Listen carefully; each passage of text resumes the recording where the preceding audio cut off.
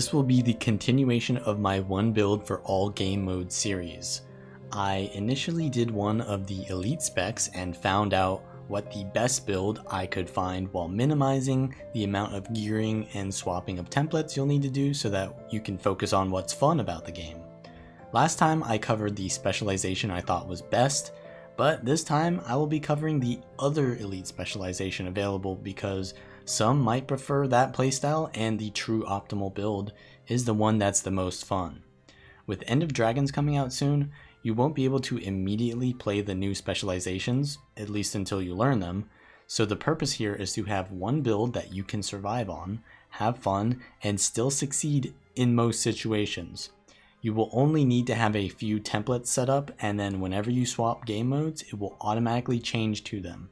Because we ended with the Mesmer Mirage build, let's start the second set with the Chronomancer. If you aren't yet able to use elite specializations, then check out my leveling builds video, which is linked below. First, let's go over the Chronomancer core mechanics that will apply to all game modes. There are two types of illusions, phantasms and clones. Some skills create phantasms and some create clones. Clones are used to shatter, and phantasms will perform an attack and then become a clone, which can be used to shatter. Clones do much less damage than phantasms, but shatters can be very powerful and clones can often be generated faster than phantasms can. The main damaging shatter is the F1 split second, which will send all of your clones in and explode twice.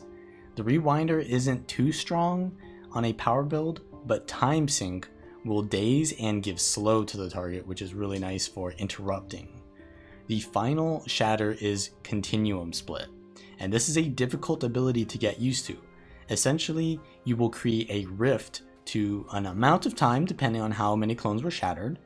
While in the rift, nothing different will happen, but after the rift ends, you will be sent back to your original location, regain all of your health that you lost, regain all of your cooldowns you used, but keep all the conditions and boons that you have gained. Essentially, you want to use big cooldowns or massive combos while in continuum split because you get more value out of it that way. However, you can't always get the ideal combo off because you need to use clone generating skills to be able to shatter, which means you can't use those while in continuum split.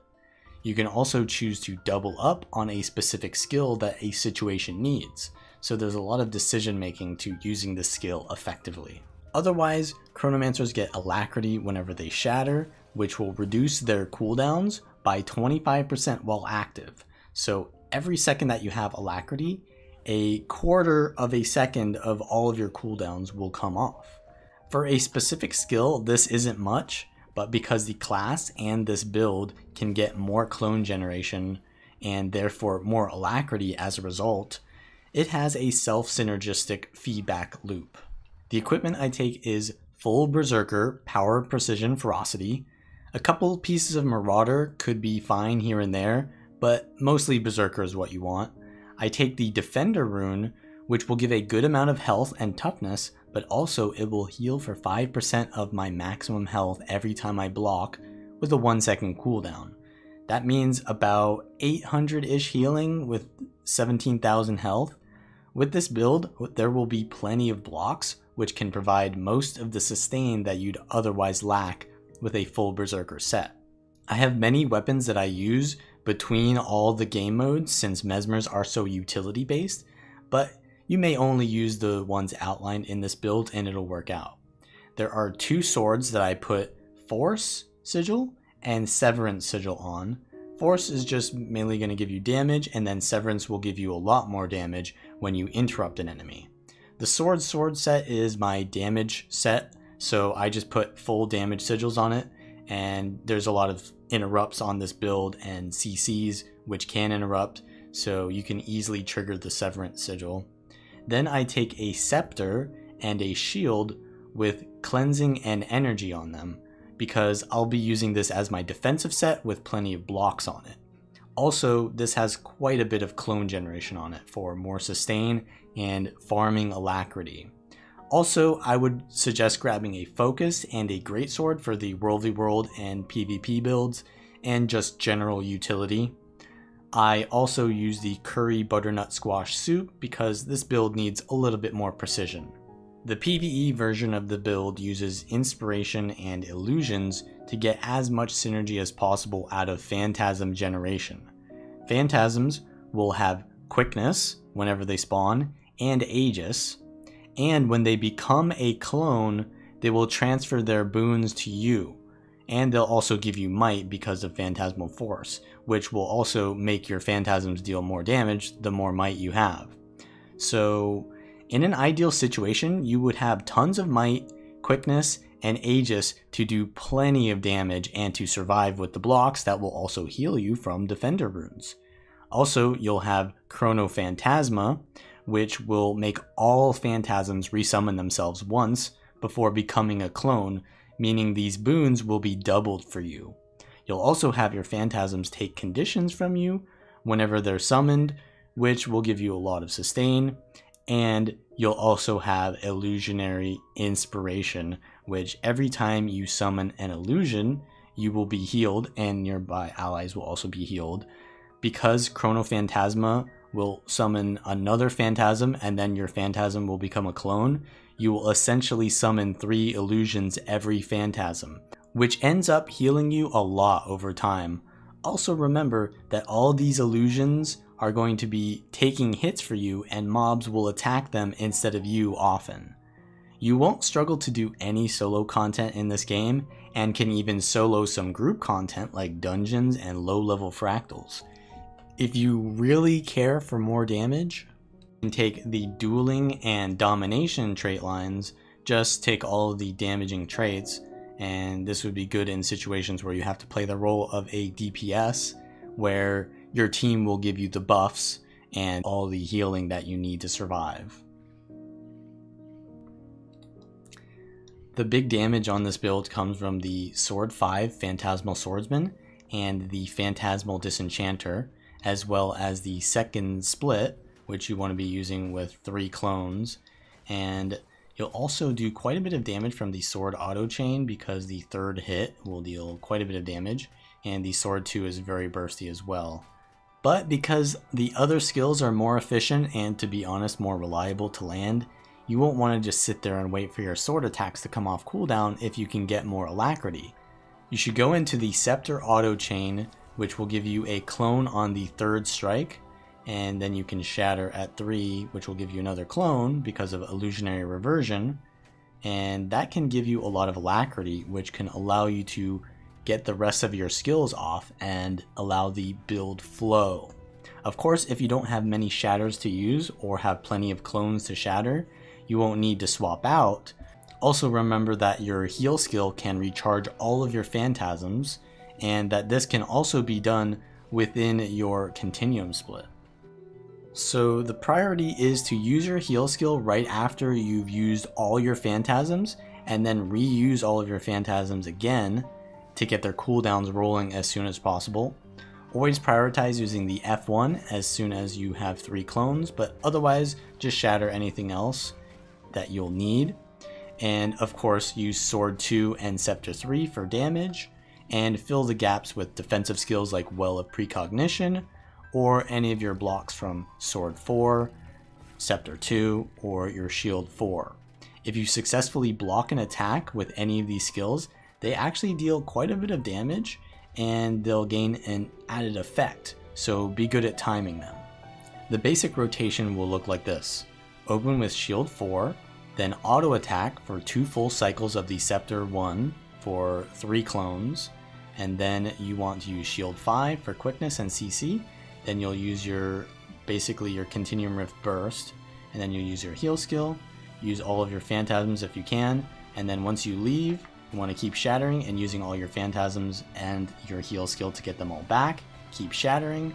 Once you've used all of your phantasms, you want to use your Sword 2, and then keep shattering. You're going to probably have more clones than you can really deal with. You can put in your Well of Precognition there just to get a little bit of defense in between, And then once you use your Phantasmal Swordsman again, you'll probably want to swap out so you can get more shatters just to get your cooldowns back. Now I have my Signet of the Ether coming up, so I want to use that with all of my Phantasms, so I swap back. I'm not going to wait for my Defender because that's just a long cooldown, and I'm going to use all of my Phantasms again. Shatter, use Sword 2, meanwhile I'm just auto-attacking with my sword, and that's pretty much it.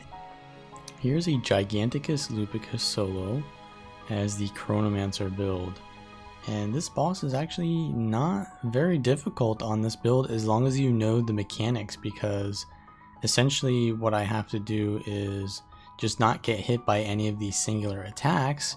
And because I have so many ways to block, you know, I have evade and block on both of my weapon sets, quite a bit in terms of, you know, the sword. I have the evade on sword 2, I have the block on sword 4, and then I have the scepter 2 block, I have the shield 4, which is a double block if I proc it.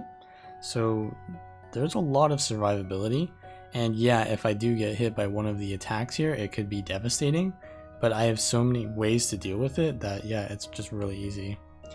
But I do have to perform the build properly. So here I am trying to kill these locust swarms because they can kind of get annoying, and I see that the boss is at 77%. I know that it phases at 75, so I want to make sure that I don't have any clones out, because the boss can spawn its mechanic on one of my clones, and I need that mechanic to be on me so that I can get it away from the boss so that he can't eat the grub. And yeah, here I'm shattering all my clones. I get the mechanic, I walk away, and now I need to kill this grub because that'll buff the boss if the boss eats it. So I'm gonna get some damage here on this grub, and now we're in phase 2. So in phase 2, I want to make sure that I don't get hit by their projectile throws here, so I am going to be using a lot of evades here, and I will liberally swap into the scepter here if I have to. And just getting out, yeah, so here I'm going to need to be careful. I'm going to probably dodge because I don't have my feedback up yet. And I have my Continuum Rift. Now I'm going to wait for some of my cooldowns here so that I can get the full Continuum Rift combo. And I put the feedback down so that I can do this safely. I use my heal skill to get all my Phantasms back. I didn't get the best value because I think my Continuum Rift died, or I lost some clones here. But yeah, it's going to be okay. So the boss is going pretty close to 50% HP here. I have to dodge. I'm playing very safely there because I see that I'm kind of low on dodges, so I swapped into the scepter to get a little bit more defensive capabilities. I can shatter here to get more alacrity, to get my cooldowns back, and they're gonna do, yeah, I'm gonna swap in the sword because I'm out of blocks there. Now I'm gonna use all of my Phantasms if I can, use my heal to get them all back, and as you can see, like the boss is just hitting my clones very often because I have so many of them, and it's just giving me a lot of potential to just free cast. Now the boss is phasing here, so they're going to go into phase 3, and that means they're going to get a lot more dangerous abilities and life stealing capability as well. So I'm going to have to dodge this or they're going to heal off of it. And yeah, I want to be careful of this attack as well. I want to shatter my clones usually when the boss does that, because the boss will essentially lifesteal off of my clones when they do that. So yeah, and here you can see they're lifestealing off my clone. Yeah, so usually you want to shatter your clones when they do that, but if the clones are up, they're also kind of protecting me. So it's like do I want to play more aggressively or do I want to play more defensively? So if you want to play more aggressively, then you want to be shattering. If you want to play more defensively, then you'll be saving your clones. So here, yeah, probably I'm gonna shatter, but this is one of the scary abilities here. So I'm dodging and spamming as many blocks as I can in that because it's just pulsing area damage, and it also kind of traps you in there. Unless I had Well of Precognition, which would give me stability for like a second, then I could get out, but otherwise I'm kind of trapped in there. I don't have any ports to get out, so I have to block inside there, so it is very dangerous. But yeah, I'm just spamming my Phantasms, and keeping my shatters in case I want to, you know, protect myself. I'm playing pretty safely here, but at this point there's the feedback that I can use to get more damage on the boss, and I'm just auto attacking here. I'm gonna use my shield 4 or my sword 4 to get some damage on the boss. Those block abilities actually do pretty good damage, but I'm gonna shatter here. Now I have my sword 5, which I can use very safely here, and I'm gonna use my heal skill probably, or maybe I'll wait till the next. No, I just use it now. Okay. Yeah, you can delay your heal skill to get more value off of your phantasms, but if you delay your heal skill too much, then you're not getting value on the heal skill, so it's, you know, you have to use it eventually. And here we're gonna get the feedback, gonna get some big damage on the boss, and here we're gonna do a Scepter 2 to get some extra damage, and my phantasms and Continuum Rift are coming up soon. But yeah, I'm not going to use the Continuum Rift this time because I don't think I was ready for it. I'm going to shatter, and I can always use my Well of Precognition to just safely auto attack the boss, which does decent amount of damage. But I am saving it just in case I get stuck in the mechanic there, the one where you get stuck in the bubble. So my I went into Scepter here, so I'm probably waiting to do my Continuum Rift combo in a couple seconds. I get stuck in the bubble, I use Well of Precognition with the stability to get out, and now I'm going to do the Continuum Rift combo with feedback, my heal skill into all my phantasms, and then use all my shatters for alacrity, and just repeat the process.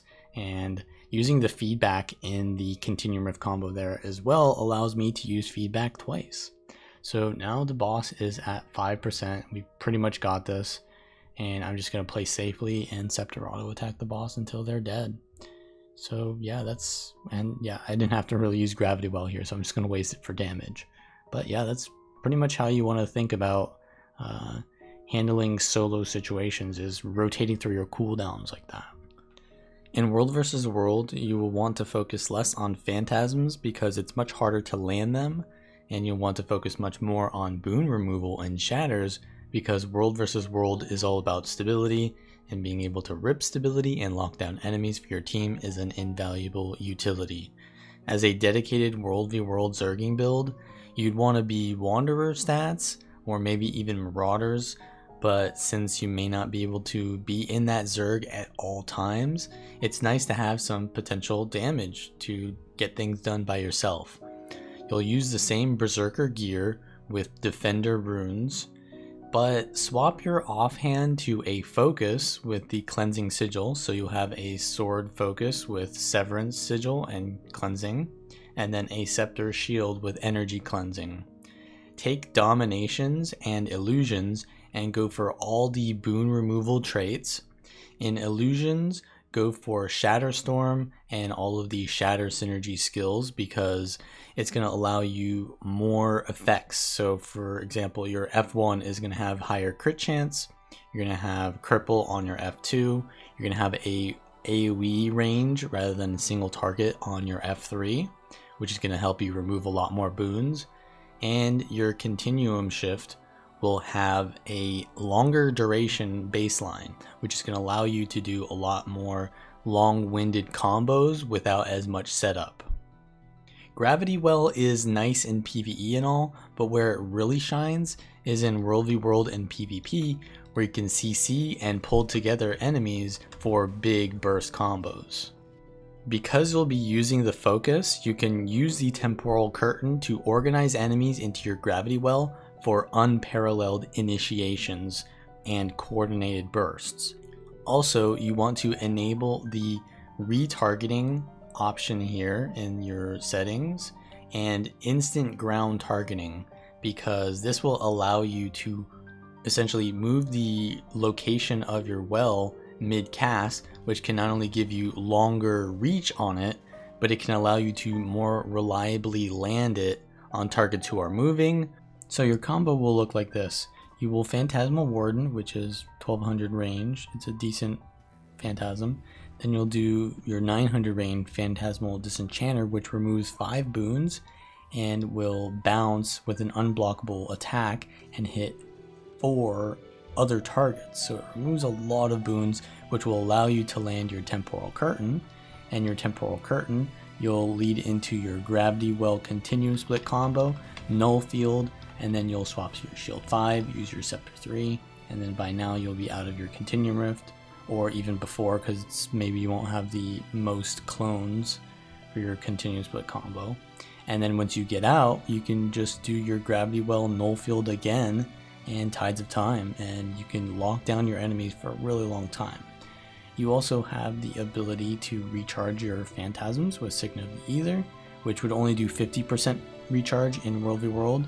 So just try to save that for when you use your Echo of Memory, because it's going to give you a lot more blocks to recharge it like that.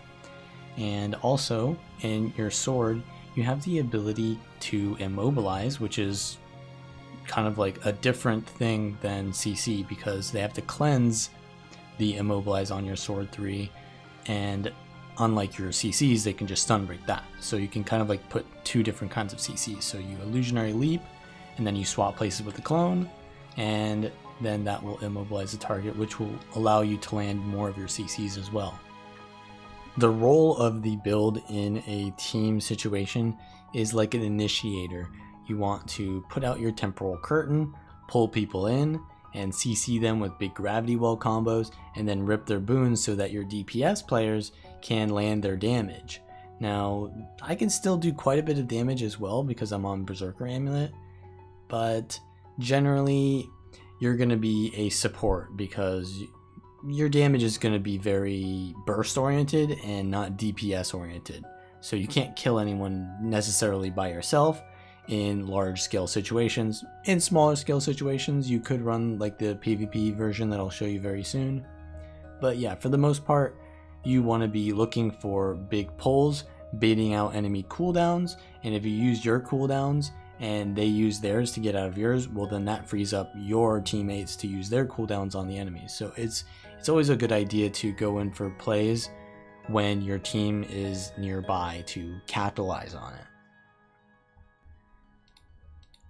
In PvP, you'll be going for the same boon ripping shatter combo playstyle, but with more complexity for playmaking and burst damage. You'll take the Greatsword and use the Sword Shield. The stats don't really matter because the PvP stats and options are accessible and handled within the PvP Gear tab.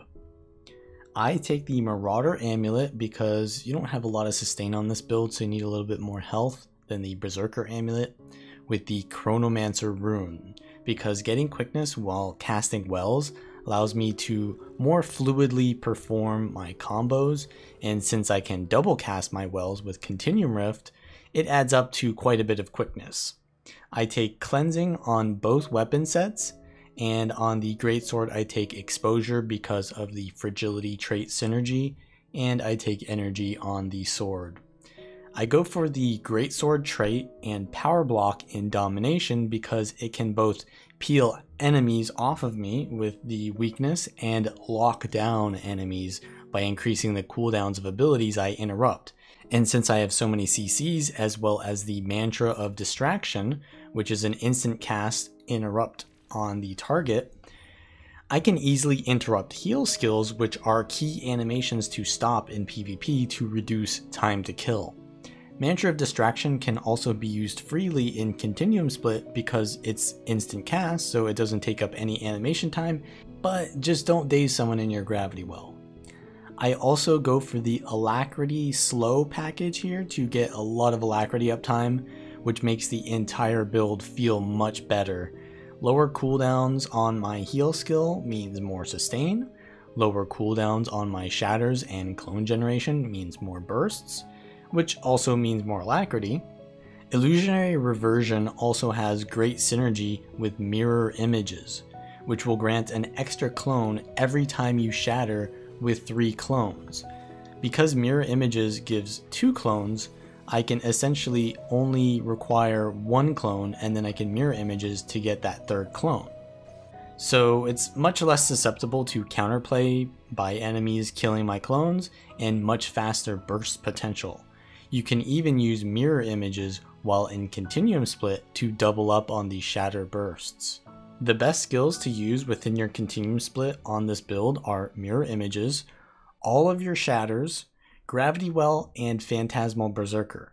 This is mainly because the mirror images and shatters are instant casts, so they're free damage that you'll get back anyway.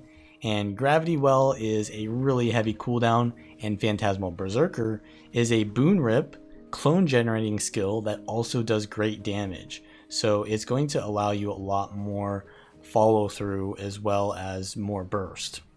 So these are the best value skills to use in your Continuum Rift. And if you're about to have them off cooldown, you should wait to use the Continuum Rift. So the ideal combo would be for an Illusionary Leap, which would give you one clone, immobilize into Tides of Time, and you'll go into your Continuum Split into your Gravity Well. Then you can swap to your Great Sword, use Phantasmal Berserker, and mirror images and all of your shatters. So it'll look something like this. So there's Shatter, Phantasmal Berserker, and just blow all of your burst into that, and then you can just do it again on your greatsword here. You can do this into your mirror images, daze them with the third set of clones there, and I could have Mantra of Distraction there. I can also do Gravity Well again, which can allow me to land my greatsword 2 into my F1, and of course my shield skill is going to be off cooldown as well when I go back into my shield, and that's going to also give me more alacrity, and I can reduce the cooldown. Here's a ranked match as the Power Chronomancer with Power Block, and the role of the build is not so much to be a roamer, but more of a team fighter. However, I am going to go cap home at the start here because our team doesn't really have any support. So essentially I want to allow our team to do whatever at mid. They may win or lose mid, but I don't want to be there without a support because it's a little bit too volatile. I want to wait a little bit and hopefully no one pushes me at home so I can come into the fight late and secure some kills after they use some of their cooldowns there. So I'm coming into mid and I see the target is on, yeah, their Renegade is kiting, so I want to go for something that's standing on the node that isn't kiting so I can get the kill. I retarget to their Core Guardian, which is probably the best target here because they can't kite as fast. They don't have the mobility. And I do my Continuum Split combo. I do all of my shatters. They catch up and land all the boon rips. And my team goes down here, so I'm going to try to do a secondary burst here. I put down my grab well. I do my mirror images into my split second. And then I get a down there. So that's pretty good. We're going to be able to go for the next target here, which is their Mirage. They have Distortion, and we're going to just keep on the target because we have our Greatsword 4 coming in, and we're going to land the burst there with the power block. Now I am just cleaving with my auto attack because I don't have much besides my shatters pretty much, so I need to generate some clones here. I'm trying to get out the damage. I mirror images into my shatter there, and now we're able to get the kill on the Core Guardian again. So this is pretty good in terms of us getting kills on the map, but we don't have anyone playing side nodes, so I can't really push into far because I can't 1v1 a Condi Mirage. So I'm going to instead go to home, but our warrior is now heading into home, so I don't need to go there because they can cap that by themselves. So I'm going to head back into mid, which our team isn't doing the best at. So I'm going to go for the kill on this Weaver. I land a really good immobilize, which is going to allow me to CC them and do the mirror images split second, get the kill there. And my ally goes down, so I go for a gravity well there to peel them off, and then go for a secondary gravity well to finish that kill off. I'm going to go for some, yeah, they get the stomp on my ally there, so I'm going to try to disengage, look for a better situation here because it looks like we're pretty heavily outnumbered here for now. So I am just trying to pressure and looking for the next target. So their Guardian is standing on node, so my Hollow is going to attack them, and I'll attack what my teammate is on, so we'll get some boon rips there. Now the Guardian looks like they're pretty okay on health, but the Mesmer is not as high, but they get the down on our ally. I try to go for some interrupts just to counter pressure, and I have a 3 clone shatter there twice, but I can't really do anything else with my teammate down there, so I'm going to disengage, use my heal here to prevent my health from going any lower. And I know that the top buff is coming up soon, so I'm going to try to get out of combat and be ready for the next fight that will happen. So their Mesmer is going to contest it with me, and their Revenant also jumps on me. I knock them away, and I have to stop them from getting the buff there while also defending from the Rev, which is very dangerous. So I have my Continuum Split, and I can go for some jukes here. I use my Continuum Split actually with my heal well, so that I get a double heal well, which allows me to survive long enough to prevent them from getting the buff in a 1v2, but I'm not a duelist. I can't really survive 1v2, so I just have to disengage here and allow them to get the buff. Now I know that the Rev is going to jump on me, so I save my evade there, and my teammates are going to get the they're going to decap the node there because they have the buff, right? But I've been outnumbered for so long that I'm running out of cooldowns and I'm going to die, but my team is here finally and we get the kill. So we're going to be able to actually it's not too bad that we lost the buff because they don't have any nodes now, so this is pretty good. So now I see that their Core Guardian is going to take a 1v1 with our Deadeye. Deadeyes are usually pretty good against that matchup because they just have so much output. So I'm going to leave that, but I'm going to head into mid and see if we can get some kills here. See they're targeting, yeah, the Weaver here, so we're going to jump on that, get the good shield stun there, and immediately use the shatters into that, and that's going to allow us to get that kill. And now we're going to chase. I see that our warrior died off the node, and I'm looking to maybe go for a decap, but yeah, their team arrives here. I knock their, I believe that was the renegade, down the hole, and I'm going to actually follow them down, but this is still dangerous because I'm sort of low on health. I'm blocking and trying to, yeah, kite around this pillar. I do another double heal well here, but it wasn't really necessary because the renegade actually disengaged, so that ended up not being necessary, but just in case I did it anyways. But yeah, now we don't have Continuum Split, so I see their Rev is really low. We're gonna get on that, and I port and do my mirror images on top of them so that my shatters will instantly pop on top of them and get the kill instantly. And now that we have the down, I can Gravity Well and secure the kill with my Greatsword 2 and my Split Second, and I'll be doing quite a bit of CCs here as well. Yeah, so I have a lot of alacrity here, so I'm going to probably use my heal well to survive. And yeah, the alacrity uptime is just so high here that I'm able to keep pumping out the damage. I get a nice little CC there on the Ellie to get away from me, but I see that the Mesmer here is kind of low, so I want to focus them and finish the kill off. I get stunned, and this is pretty dangerous, so I try to disengage, but the Weaver's on mid as well, so I just kill the clones, and I see that the bottom buff is up, so I have to stop that. So I use my heal well, and I'm going to be able to stop them with my great sword here. But yeah, they're gonna, you know, re-engage on me, so I have to back off. My team is actually here, so this is pretty good, but yeah, the Weaver comes in and I have to, yeah, that's really unfortunate. So I blinked and it went nowhere, so I'm going to be forced to use my entire burst combo on top of me just to try to get people off of me, and I just got power blocked on my Gravity Well, so that's going to be unfortunate. So now we're going to try to stall the buff as long as we can while waiting for respawn probably, or some reinforcements here. So there's 2 people capping the buff, which I can stop them, but yeah, there's 3 of them down here, and our team is actually getting the rest of the map for the most part. So we can potentially be okay here if we just all don't die here. Now we have the cap on mid and home, so we just need to go to the bottom and deal with that.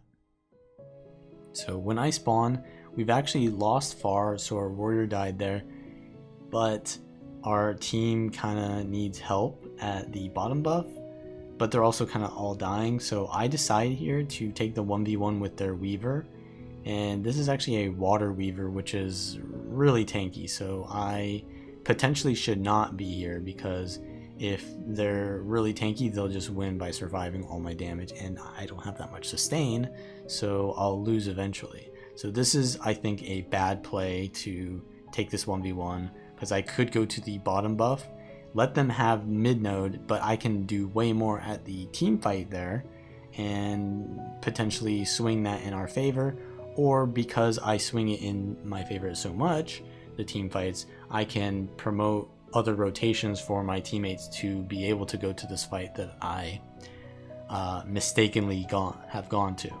So I actually do a really good burst here, but yeah, I'm running out of health and I have no cleanses, and I go down. So now we're in a really bad situation. If you die in a 1v1, you've essentially really done bad. So I should have never taken the 1v1. I should have just stayed with my team at bottom. And as you can see, look, they're actually doing pretty okay at bottom. So if I had gone there and the Weaver had gone there as well, I would probably have provided a lot more to that team fight. So taking that 1v1, big mistake. It's not what you want to do. So yeah, this is like super like role oriented rotations here that, you know, is just, you want to go to the right place and not take matchups that are wrong. But that mistake is going to cost us quite a lot, because now we don't have mid, we don't have far, and the buff is coming up, and I'm forced to take the 1v1 now with this Rev, which is a completely different situation now, because if they get the buff, then they have a 4 cap. So it's not like I'm giving up a 1 cap there. If I lose mid, I'm giving up, you know, an extra 2 caps if I give up the buff here. So I'm forced to get this. My teammates come help me to get the buff, but even if we go and fight bottom, we're gonna lose at top. So I'm forced to go into far and get the decap, but yeah, we're kind of dying at bottom, and we're gonna be, yeah, forced to, I think we're gonna be forced to lose the buff anyways. So I think, yeah, this is pretty much game over. There's no way to come back from this, but that's, as I said, how you play the build. So if you like this kind of content, then like the video, subscribe for more, and if you want to support me, then you can check the links in the description and leave a comment that promotes some sort of discussion. And if you really don't like this Chronomancer build, go check out the Mirage one instead.